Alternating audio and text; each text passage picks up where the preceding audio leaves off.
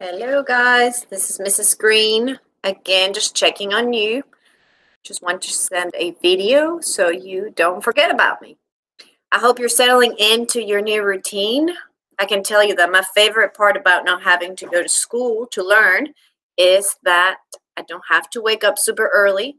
I don't have to rush to get ready in the morning. And I can really stay in my PJs all day long if I need to.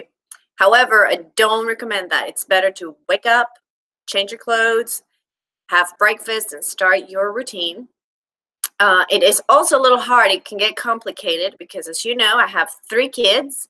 I have a boy that's in 2nd grade, and I have a boy that's in kindergarten.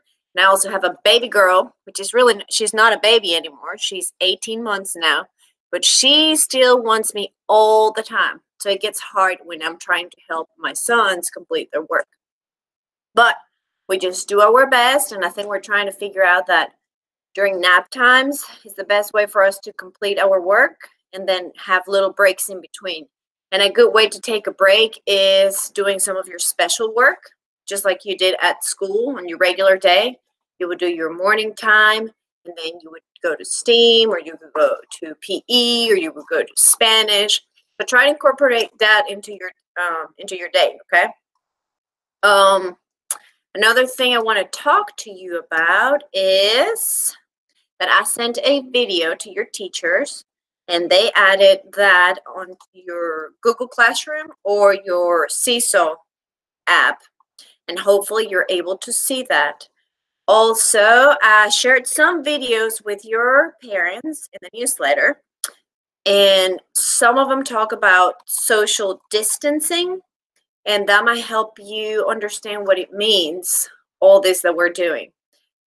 Let them know that maybe you want to watch it, or ask your parents if you can watch it.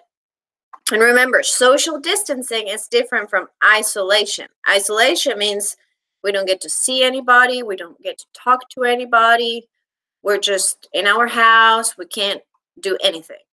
Now, distancing, we still are able to FaceTime with our friends and family that are far away. We're able to go outside, enjoy the pretty weather, send emails, and do all that. So don't forget to stay connected with your friends and family and teachers, just like you're doing, okay? It's very, very good for your health.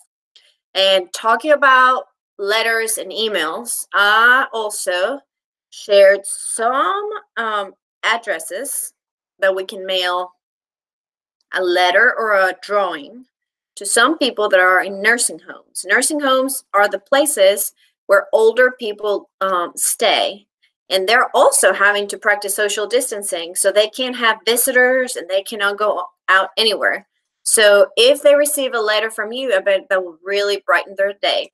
So one of the places is right there near our school, and is the Eastern Shore Rehab and Health Center.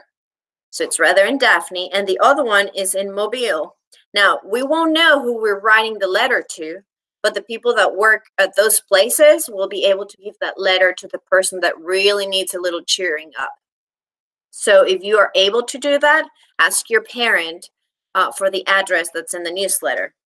Now for the section of birthday shout-outs, I will put my birthday hat that I found. So this past week, we had several birthdays, 7, I think. So the first one was Annie Cooper and Dean Coleman from the monkey class.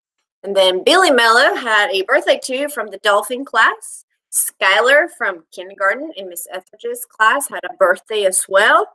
And we had Julia and Heather having a birthday in 1st grade. And finally, Castle had a birthday. So happy birthday to all of you. Hope you had a great time. Now we'll take this off since we're over.